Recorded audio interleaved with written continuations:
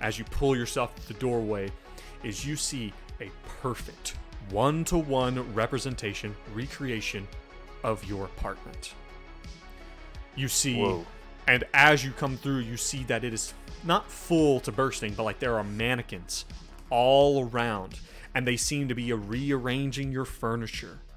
That one of them is opening a small cage and placing Papua New Guinea on the disturbing bust of Michelle Van Fitz. All like they seem to be arranging a perfect stage play type production of your apartment. And as you run through, and just as you begin to kind of fade from the backstage area that you find yourself, you wonder, has this always been what your apartment was? Was it always set up